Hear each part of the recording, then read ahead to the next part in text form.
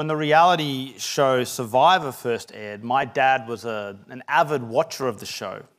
He didn't care much, though, for the interpersonal relationship aspect of the show. In fact, he would often do something else, leave the room. If he'd recorded the show, he'd just fast forward through those bits. Now, what he liked was seeing people taking on a challenge. And if you know anything about Survivor, you know that the whole show is a challenge, but throughout the show, they have all these different challenges, often physical challenges, to kind of work through the elimination process. And my dad loved that. And I used to enjoy it too. I'd sit there and watch those bits with him as well. I think we like to watch people taking on a challenge. It's inspiring, makes us think, could I do that? And so we watch reality shows like Survivor, or maybe it's The Amazing Race, or SAS Australia if you're particularly sadistic. Most of us like to accept a good challenge ourselves as well. And so we participate in competitions like Tough Mudder, a 16-kilometre mud obstacle course, or maybe it's just Park Run, 5-kilometre running course on a Saturday morning. Or maybe your challenge is something different. You like mental challenges. You're someone who gets a real kick out of a puzzle or a crossword or something like that. And obviously there are life challenges too that we take on. You know, work, a project, something like parenthood is a challenge that people go, yep, I'll take that on, I suppose. I think with all these things, one of the things that's key to them is that challenge is just built into the experience. Like it's almost part of the point of some of these things. It's supposed to be difficult, and you go into it knowing that it's supposed to be difficult, and that helps you as you go through it. And if you've ever taken on a challenge or watched other people take on significant challenges, you know that when they go through that challenge and they endure it and they come out the other end, there's a real payoff. There's a satisfaction of getting through it. And in many respects, the same is true of Christian ministry. In many respects, particularly the fact that there is an inherent challenge to Christian ministry. It's difficult. And from the reading that Danny just brought to us, we see that in the beginning of 2 Timothy chapter 2. The Apostle Paul, he writes to what many have called his ministry apprentice, Timothy. He's writing from his own imprisonment to Timothy. And he writes about the challenge of ministry and about accepting that challenge wisely, not naively. That is, knowing that it's going to be difficult, not being thrown by that. And because ministry, there are particular shapes that ministry takes, formal shapes, but really, I shouldn't have to tell you, ministry is something that is part of every Christian believer's life. We all participate in ministry in one way or another. And because that's true, and because today, this Sunday, we're doing a formal commissioning of those involved in formal ministry for the year, this is an important reality to consider, the challenge of ministry. And in this passage, Paul paints a picture of what that challenge is like, how it can be faced or coped with, and whether it's worth it, what it's really like, how it can be faced, and whether it's worth it, whether there's any satisfaction, as it were, at the end. And he begins in verses 1 and 2 with a bit of a preamble into all this, reminding Timothy, his son, it's a lovely term, isn't it? My son, it's a real affectionate term, of his vitally important ministry that Timothy has, this responsibility he has to what? To pass on the gospel message faithfully. But not just to pass it on to other people, but to pass it on to other faithful people who will then be equipped to pass it on to other faithful people. I mean, just in that description, you've got 4 generations of the gospel being passed on and described there. And Paul urges Timothy to be strong in doing this. That's what we often do when we kind of charge someone with a responsibility. Be strong. But this is not be strong in himself, is it? It's strong in the grace that is in Christ Jesus. What does that mean? Be strong in the grace. Well, if you listen to our Romans 12 to 14 series, that will hopefully help you understand a little bit what that means. It really just is a way of saying your motivation and your effectiveness and your ability and endurance to do this task, it will come from one source. It'll come from Jesus. It'll come from the grace you have in him. You're not doing this to earn approval with God. Jesus has done that by his perfect life and death and resurrection. You're not having to do that. Jesus has given you all you will need for life. Therefore, he will give you all you will need to minister for him, to do this faithfully. So we are strong in the grace. And this is, I think this has always been countercultural, but particularly in recent times for us, isn't it? I mean, a buzz idea that's been around for decades in our time is to find inner strength, right? To dig deeper within yourself. But Paul says to Timothy, no, don't dig deeper, lean harder. Don't dig deeper, lean harder. Be strong in the grace that is in Christ Jesus. So that's the starting point. Ministry is not about us. We might have a particular role, but it's not about us. Not in its content, not in its conduct. It's about Jesus.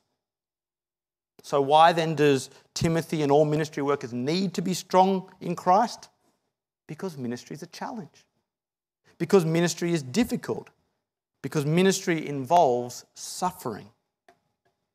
And Paul describes the nature of this suffering in verse 3. It's as a good soldier of Jesus Christ. A good soldier. This is not the only place in the Bible where spiritual work is characterized in soldiering, military, combat terms. And of course, that's appropriate.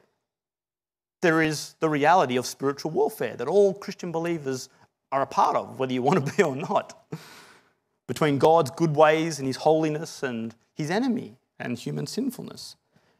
But it's not actually quite on those combative terms that Paul employs this soldier comparison, is it? You'll see that in verse 4. What he actually says is, no one serving as a soldier gets entangled in the concerns of civilian life. He seeks to please the recruiter. So it's not battle suffering that Paul has in view here, that comes from conflict and combat so much, but more the dedication and the self-denial and the single-minded devotion that comes with being a committed and faithful soldier.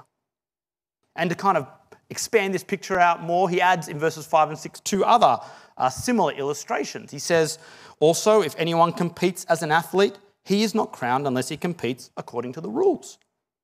The hard-working farmer ought to be the first to get a share of the crops. The athletes competing in the games then as now, well, it required competing according to the rules. This required discipline in training, to know the rules, to prepare in light of them, to compete according to the rules. Don't just do your own thing. All this comes at the cost of an athlete. And if we had the Olympics last year and you hear the personal stories of these athletes, hours spent honing techniques or getting the right body weight if that's a part of your admission into that event. All the things that are sacrificed, time with family, time with friends, sleep, all those sorts of things. And the same goes for the farmer. Farming is hard work. I have never done it myself as a city boy my whole life, but in my former ministry life with QuizWorks, I travelled around to lots of rural areas and stayed, often for a week or 2 weeks at a time, on farms. And I got a glimpse of it, just a glimpse, enough to know that farming is hard work. Early starts, late finishes, back-breaking labour, always having to think ahead, being mindful of the weather, trying to do whatever you can, knowing there are all these sorts of things out of your control. And if you slack off on any of those fronts, you don't reap the rewards. Literally, you don't reap the rewards in many cases as a farmer. So, faithful farming in whatever age of human civilization, it's always been a picture of hard work and commitment. That's what Paul's capturing here, and it comes at a cost. There is a measure of suffering built in to its discipline. So 3 illustrations of the suffering that Paul's talking about here. A dedicated soldier, a disciplined athlete, and a hard-working farmer. Each involves single-minded commitment and sacrifice. And this too, Paul says, is the challenge of ministry. Single-minded devotion and sacrifice. What does that look like for us to share in suffering as we take on the challenge of ministry here in Minchinbury and Western Sydney? Well, it does mean making a priority of ministry. Taking seriously the fact that your whole life is an act of ministry, so wherever you are, thinking, how can I be a minister of the gospel in some way? But, formally as well. It might mean saying yes to something that has a need, that you perhaps don't feel like it's in your wheelhouse. Might be something you haven't done might be like Melanie taking up the position of chaplain. And often saying yes to those things means maybe having to say no to some other me time, valid as those things might be in and of themselves. Now, I can't tell you what those things are on a case-by-case basis. Only you can do that. But it means making a priority of ministry. And it also means that there is weight in ministry. There's heaviness, a substance to it. And so there are ministries that might mean shouldering emotional and pastoral burdens of others. It might mean having to spend time with people you find really difficult to spend time with. That comes at a cost of your ease. It means staying committed in the tough times. All formal ministry has tough times, not just tapping out when it gets a bit hard for you. Now, of course, people can get overwhelmed. Of course, burnout's a real thing. I'm not saying otherwise. But recognising the challenge of ministry means that sort of commitment. That is what the picture that Paul is painting. That is the challenge of ministry, suffering as a soldier. But then Paul goes on in verse 8 and he says, keep your attention on Jesus Christ as risen from the dead and descended from David. This is according to my gospel. So after reminding Timothy of the challenge of ministry, Paul reminds him of the focus of ministry, Jesus. Now the word translated keep attention on is literally just remember. Remember Jesus. And we go, of course we remember Jesus. Of course he's the focus of ministry. We get that. But the fact is we are good at forgetting things. Some of us may have better memories than others, but we are good at forgetting things, especially when other influences come in and take our attention away from what matters. And Paul says to Timothy, and therefore says to us, we need to remember Jesus. But not just remember anything about Jesus. Specifically what? Jesus risen from the dead and descended from David. That is, remember who he is and remember what he's done. Who he is. Jesus descended from David. God promised to send a king who would make things right between people and God once for all. He's done that in Jesus. Remember what he's done. Risen from the dead. The resurrection, it changes everything. Jesus is alive today, as I speak right now. And it confirms God's promise to pay for sin and deal with its consequences of death. It means that we can know that death is not the end. It can be defeated. It has been defeated.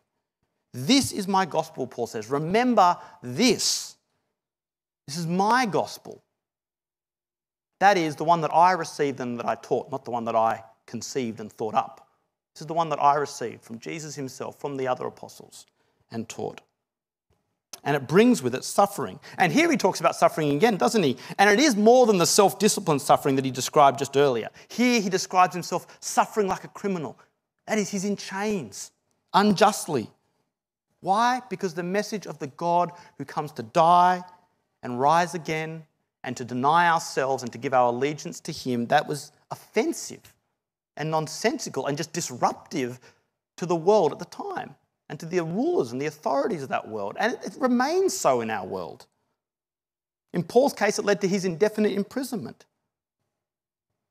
And yet, what does he go to say? He says, because it's the power of God to save people. He knows that the gospel itself, the message, that can't be bound like he is. It will go out and God will reach the people he needs to reach. If you were here at launch last night, Mike took our attentions to Philippians chapter 1. Paul's in prison. What does he say? This has actually served to advance the gospel. Everyone in the palace guard knows that I'm here because of Jesus. The gospel is not bound. And here we are, 2,000 years later on the other side of the world. The gospel is not bound. And yet it can be sidelined. It can be sidelined by his people in the activity of ministry. We can forget it. Or we can, like Paul's faithless companions in Asia, Phygelus and Hermogenes, whom he mentions in the chapter before, we can actually abandon it because it becomes unpalatable to us and our deepest desires, or unpalatable to those whose approval and favour we prefer to keep. And this can happen bit by bit as we abandon what matters most, as we lose focus. In the TV show The West Wing, in the third season, the president is running for re-election. And a member of his own party, a senator, is also running to take the nomination off him. But particularly because he thinks the president has lost focus on the things that matter, and he wants just to draw him back to a point where he addresses these things. He doesn't just pander for the votes. And eventually the president kind of comes to his senses. And they have this conversation at the end of the episode. The senator says to the president, "I was telling one of your staffers about a friend who got his pilot's license. He told me the most remarkable thing. He said a new pilot will fly into cloud cover. There'll be no visibility. And they'll check their gauges. They'll look at the artificial horizon. It'll show them level, but they won't trust it. So they'll make an adjustment, and then another, and then another." He said the number of new pilots who fly out of cloud completely upside down would knock you out. "My office will make arrangements for me to endorse you in the morning. You keep your eyes on the horizon, Mr. President. You keep your eyes on what matters." Ultimately, any ministry where Christ is no longer the focus, well, A, it becomes just exponentially harder, but B, it fails to be a true ministry. It does. And examples abound, sadly, throughout church history and even in our contemporary times. You know, we're churches that no longer have the gospel of the risen Jesus, descended from David, risen from the dead, no longer have that at the centre. They just drift. And they ultimately die. And the biggest tragedy is that they take believers who have gone with them. This has particularly happened in our Western church. We need to keep our eyes on the horizon and to trust the gospel as we received it, as we read it in the Bible. There's a saying that says the extinction of Christianity is always but one generation away. And you see that in churches. You see one generation of churches where it seems to be solid, and then only a generation later, that church is no longer a church. That's why Paul urges Timothy to pass on the gospel to faithful people who can pass it on to others. That is why we need to keep the message of the risen Jesus central to our ministry. That's first, foremost, and finally the focus of our ministry, even the ones that aren't strictly word-based. It's why, though, we preach and make it central to our gatherings on Sundays, as a part of kids' church, kids' clubs on a Friday, youth. It's why we have discipleship groups and why we train leaders, passing on to those faithful people who will be able to teach others, that we may not lose focus on what matters. But why? What is the point? Why does this commitment to ministry and the challenge it brings and the focus on Jesus and the gospel matter? Why? Because it brings salvation. Verse 10. "This is why I endure all things for the elect, so that they may also obtain salvation, which is in Christ Jesus, with eternal glory." Paul endured all that he endured, beatings and stonings and shipwrecks and false imprisonments, of which this was the latest, and as we probably understand, the final one, for the sake of the elect. That is, those whom God has called to salvation, those who hear the gospel message and respond to it. And this salvation is what? It's in Christ Jesus.